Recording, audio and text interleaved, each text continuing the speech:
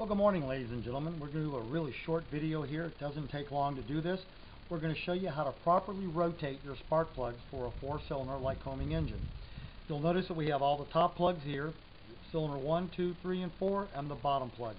They've all been cleaned. They've all been gapped. The only one that's going to get rejected is this one, but we'll leave it in for demonstration purposes. And now let's do the rotation. 1 top, 4 bottom are swapped. Diagonals are topped. 2 inside are topped, swapped, and these are swapped. And there we have swapped all the plugs. Let's put them back in their original position.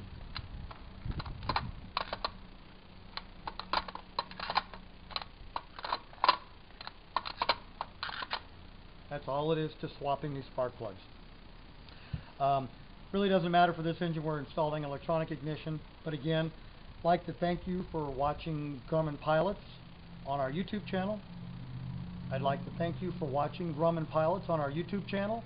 It directly supports the Grumman Pilots Association, your GPA. Thanks for watching.